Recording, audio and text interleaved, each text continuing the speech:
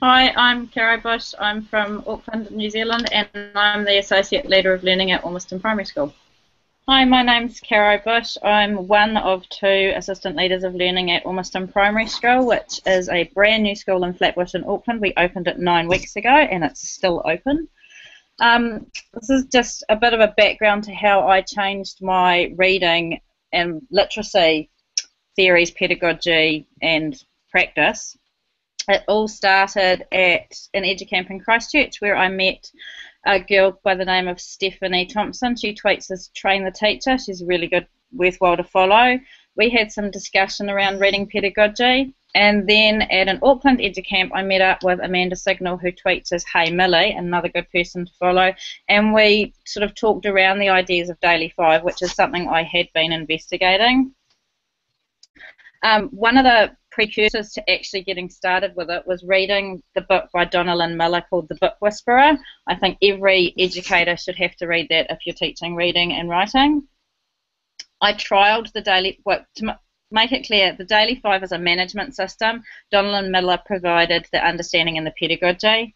I trialled it, Daily 5, using total reader choice, so I had no levelled books, no groups.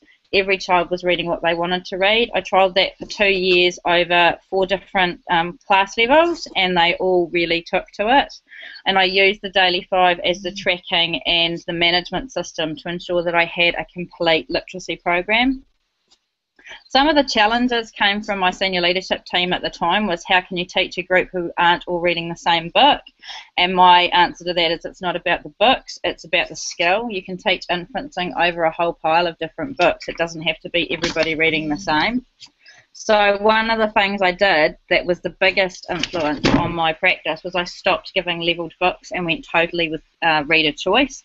This is because bookshops, libraries and grandma's bookshelf are not levelled, and the children, if you give them the range, they will step up and they'll read. My outcomes were having happy learners who confidently could choose their own reading material. We had to do a lot of teaching. It's in the Daily 5 book. If you go online, you'll be able to find it about how to choose best fit books. I also got rid of all my reading resource packs and whole class novels. So what I do instead now is I choose a selection of quality literature and just read a part of it, maybe a couple of pages or a chapter, and then the children that want to take on that book and keep reading it, choose it. Anecdotally, parents noted that the children were choosing to read in their downtime, and the first thing whenever I meet any of the children from these classes outside of school is they rush to tell me what book they're currently reading. Reading stamina went through the roof. When I started this program, they had 2 minutes at the beginning of the year. By the time we'd finished, it was well over an hour. And my message to teachers is to get rid of the reading arts and crafts. Pinterest is not pedagogy, and let the children read.